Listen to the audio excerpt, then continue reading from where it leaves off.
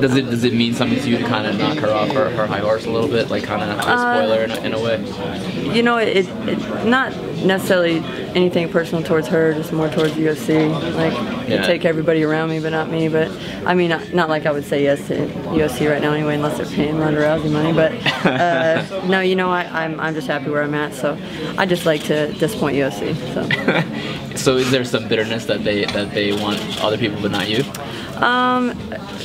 Just what Sean Shelby said to me has pissed me off a little bit, so I've been kind of on a fucking kill mode for like the last few fights. What did Sean Shelby say to you? He said I was unimpressive. I don't finish fights, I'm unimpressive, so alright. So I just told everybody I'm fucking knock bitches out. I just want to knock girls out. I just want to finish girls, do whatever I have to do, just whatever. So you want to be like the UFC spoiler? You just want to go out there and beat every girl that's gonna get to. I want to spoil everybody's plans. More just UFC. I want to spoil everybody's plans. I think everybody plans on whooping me, so just get in there and look scrawny and beat the shit out of them. What's it like to hear that from Sean? I mean, I guess in some ways you appreciate the candor and the directness, but it would seem like it's also kind of crushing as well. I mean, the dude's scrawny himself. If I ever ran into him at a jiu-jitsu gym, I'm gonna wad him up. You know what I mean? But no, you know, I don't care. A lot of people have a lot of negative stuff to say, so it's whatever. I'm just out here to win. I just want to win. So you're no stranger to big fights, big opportunities, but this card seems like it's getting a lot of attention. Being here in Las Vegas, it's a really cool night for Invicta. Does it feel like a unique opportunity, a unique moment, or is this just another night for you? Yeah, it's just another night. I just need to win. I just want to keep on winning. I don't like losing. That sucks. So, and the paydays suck when you lose. So, I just want to win. I just want to keep on winning, get this belt, and be the best I can. And you think if the UFC came calling, you'd say, no, I'm fine where I'm at right now? Yeah, definitely right now. Unless we're talking about some big money, but I doubt they're going to offer me big money. They'll probably get me and put me on the sidelines and pay me shit. So, no, I'd stay here with Invicta. They keep me busy and stuff, so I'd rather fight. Talk a little bit about your opponent. What's the main dangers that you need to work out for Orancho? I don't know. It's hard to tell. Her last few fights have been really quick. I can't say that she's fought like the top talent, but you know, she's definitely fought tough girls. All these girls in 135-pound weight class are tough. I mean, I think their weight class is stacked. So I think it's funny when I see girls coming down and think they're going to come walk through, and my weight class is good. So, you know, I just haven't really seen a lot of her. So I guess we'll see. I'm gonna put the pressure on her right away, and then we'll see how she handles, and I'll be able to tell right there. You know, it clicks in my mind sometimes in fights, and I'm like, this girl can't beat me. So then I just beat the shit out of the rest of the fight. But you know, sometimes it's tougher than I think, and yeah, I guess I just decide as soon as we get our hands on each other, that's when the deciding factor comes in. You know. What's funny, you're coming in, you got 6 fight win streak going on. Do you still feel like you have to keep each time go out there and prove that you? Yeah. Oh yeah. Every single fight. Every single fight. I think every time I fight anybody, that person's getting more hyped than me. That person's supposed to kick my ass. So it's like this every time. So that's why I say, you know, that throwing the title up doesn't. I mean, yeah, it's important, and I've been doing this for a long time for this reason. But you know, I'm in the same spot as I am in every single fight. So my plans are just to win, and then the belt comes with it. So. What was to say? Do you think that she's at all deserving of the hype that is around her, or are you impressed?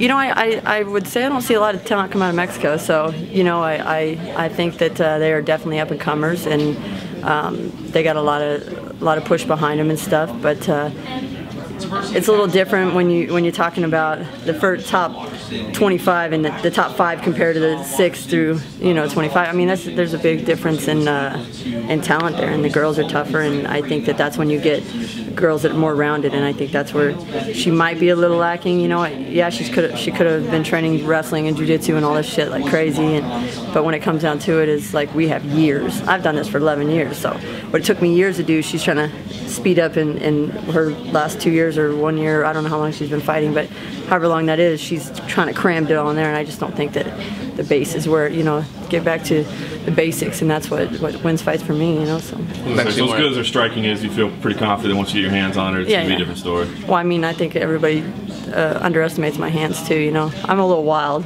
don't get me wrong.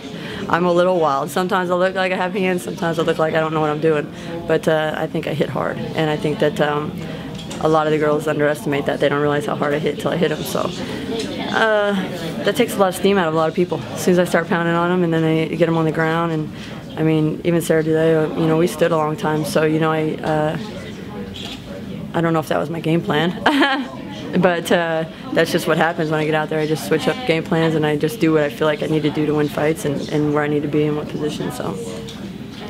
You know, it's funny, it seems like you have the personality that a lot of fans, like if you were in the UFC and got exposed to a bigger fan base, I think a lot of people would really like you. Do you feel the same way? Like I don't know how many haters I have right now, as I am right now, how many haters I have, but UFC level. Haters usually, the more haters you have usually means the more popular you are. True. But then I go on the UFC and I got that times 100, like, man, people harass me, but I give it back, so I don't know. I mean, I think I'm pretty brutally honest and upfront about everything, and it is what it is. But some people like that, some people don't.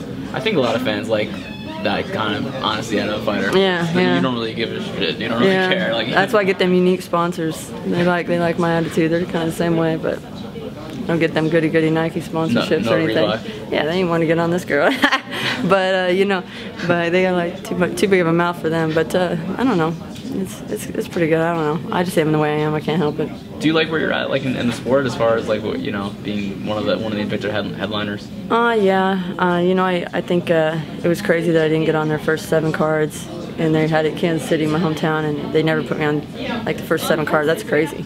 So you know, when Shannon took over and she pulled me up, then I was like, yes, finally, finally somebody that likes me. So.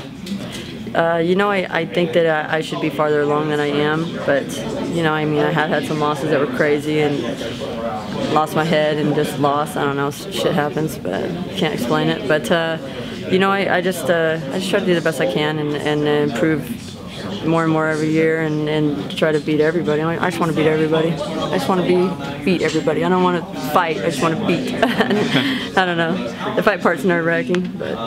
Finally, for me, since you have been around for so long, can you just finally speak to what you've seen women's MMA grow to where it is now, to where Invicta, here it is, it's international fight with the biggest week for the UFC, and Invicta's kind of tucked in here, having one of their biggest. You know, I heard somebody put on the line, and they're like, Invicta wouldn't be where they are if it wasn't for UFC. That's craziness. Like, Shannon's been pushing this shit so good. I mean, we were already quality shows and everything. Like, we were already there.